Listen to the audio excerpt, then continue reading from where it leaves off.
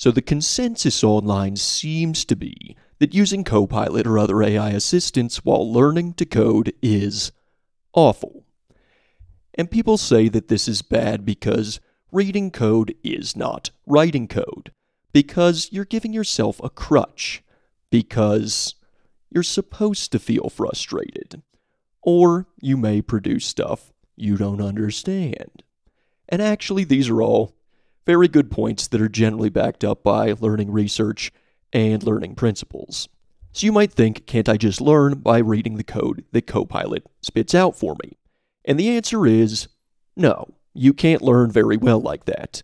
See, reading code is very passive, and research has shown that passive learning is quite ineffective. Just rereading things, just watching videos can be a starting point, but by itself it's not very effective, and this would extend to using Copilot and just reading the code it gives you as a way of learning. If you're not actually writing code, that's very passive, and that's going to be ineffective, and learning like this is not the type of learning that's going to result in meaningful understanding. It's not going to encode knowledge and skills in a flexible and durable manner that's going to help you out months from now when you're actually doing real work. And let's think about this. Do you think you could get good at cooking just by watching cooking videos? No, okay. If that were true, I'd be a master chef by now. I love watching cooking videos. I don't actually cook very often. Coding is not the type of skill you're ever going to get really good at just by watching videos. It's not just an accumulation of knowledge, it's a skill you must practice. Now, what's even worse about using Copilot or other AI assistants while learning to code is that they may give you a false sense of understanding. And so they've done plenty of research about this, and basically they've shown, for example, that students who reread their own notes feel like they understand very well, but then perform poorly on tests. And that same illusion of understanding or illusion of competency may apply here.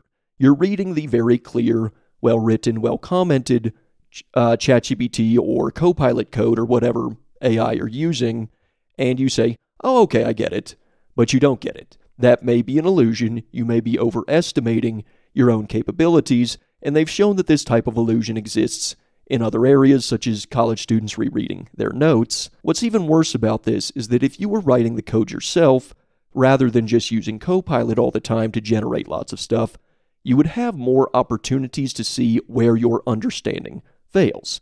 But if you're using Copilot a lot, you're missing those opportunities to see where your understanding falls short. You're missing opportunities to see where you need to learn more. And thus, your level of understanding versus what you think your level of understanding is continues to drift. And so to me, if you do this for a long time, it's almost like you're going into a foreign country and you're using GPS and phone translation to do everything. Now, if you're only on vacation for a week, maybe that's fine, but let's say you're there for a long time, you're traveling around, you're walking around, you're going to different places, you're translating everything on your phone, you feel fine. What happens when your phone dies? You're in a strange place, you don't know how to navigate or get anywhere, and you don't even know how to ask the locals for help. Not only are you lost, but you lack the skills and knowledge to get unlost. And this really happens. I read a Reddit post while preparing this video of a man who was using ChatGPT to write all his code for about 8 months, and he reached a point where the AI failed and couldn't fix itself. It was just kind of repeating itself, doing the same mistakes, and he said, I don't really know any of the code I've written. I don't understand this. How can I get out of this situation? And I think the way he gets out is that he gets fired, right?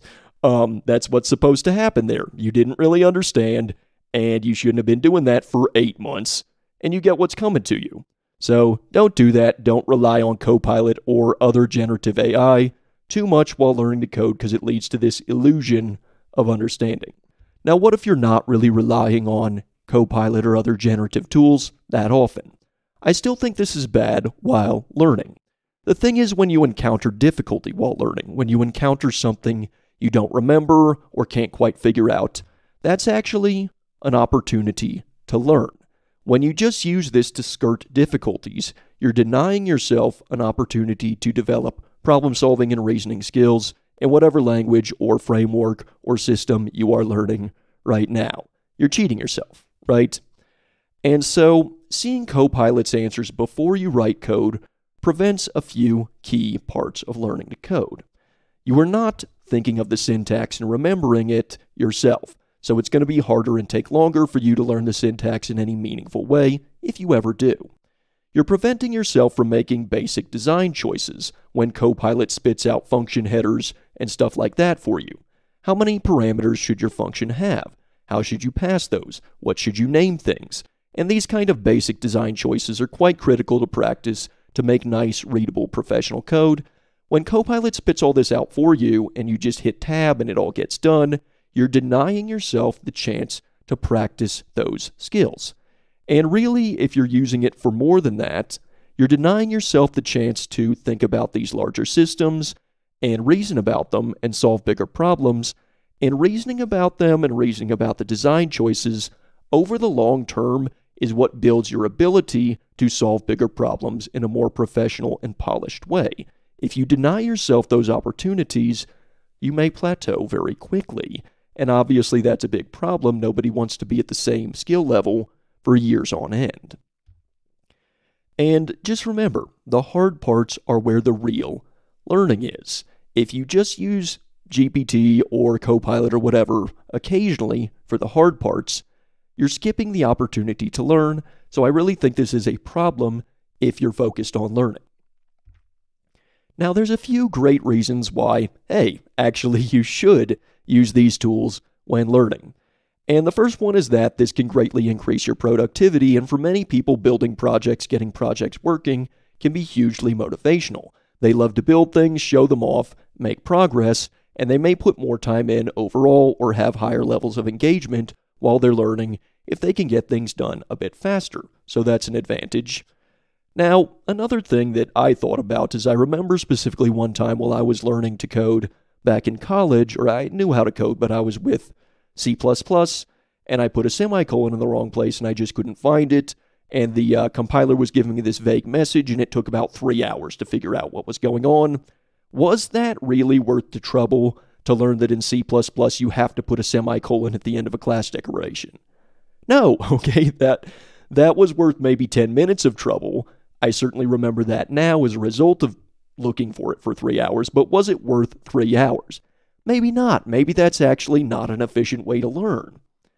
Another reason to keep using Copilot when you're learning is that if you're starting to get good, if you're kind of reached an intermediate level, you can use this to skip tedious parts and spend your time focusing on what you need to learn now. So that's just more time efficient. And finally, is it really smart to deny yourself a chance to learn the tools of the future? For all we know, this is what coding looks like in 5 or 10 years. For all we know, just manually typing stuff in is going to die, and it's going to die quickly. So is it smart to completely deny yourself the chance to learn something that maybe everybody's using every day in the next few years? And even now, a lot of people would say, yes, I'm using it every day. It makes me hugely productive. So this is a good point. These are all good reasons why you should use Copilot when learning to code. So what's the conclusion here? Should you, the learner, use Copilot while learning? The focus in this video is learning, not really getting work done. I am a teacher. I tutor people in this for a living. So this is what I'm focused on, is learning. So I think it's generally a bad idea to have it inside your IDE or to have it enabled while you're learning. Now, if you need to use ChatGPT or whatever tool you're on to look up a few quick references in the way that you might look up the meaning of a word in the dictionary, that's okay. Some of the time we all have to look stuff up, and it can be a lot faster than looking it up in other ways, and it's generally reliable if you're looking up straightforward, simple things, not using it to actually write your code. So I think that's fine, but it doesn't need to be in your IDE.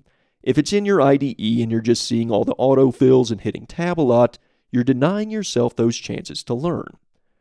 And just be clear to yourself, on any given day, at any given time, are you learning right now or are you getting work done? I think if you're getting work done, it's perfectly fine to enable it. It increases productivity and you're gaining experience using a tool of the future. And of course, you need to do that. But if you're learning, disable it, right? If you're learning, disable it, or just turn it off, or don't install it at all so you don't feel tempted to use it, and just use the AI in a different window or whatever for reference. And, it's okay to enable it just to try it out. I think, get your free trial on whatever service you're using, try it out, see how it works, just so you have an idea of that. But it doesn't need to be something you're using all the time if your focus is learning. Even for work, I think it's okay and a good idea to consider turning it off some of the time. Maybe for 1 hour a week or something like that. Why is this a good idea? Well, when you turn it off, you're really making yourself review the basics. And you're also checking your own level of understanding. You're not allowing this gap to open between what you can actually do and what you think you can do. And you're also reviewing the basics, as I just mentioned. Just remember, the difficulty is where the learning is. So if you're always using it to skip looking something up, or skip writing a function header yourself and stuff like that you don't want to think about because it's a little hard and you might have to step back and reason about this, just remember, the difficulty is often where the real learning is. More effortful learning has been proven in a lot of different ways to result in more lasting learning, more meaningful learning. So just remember that. Thank you for watching the video. Have a great day.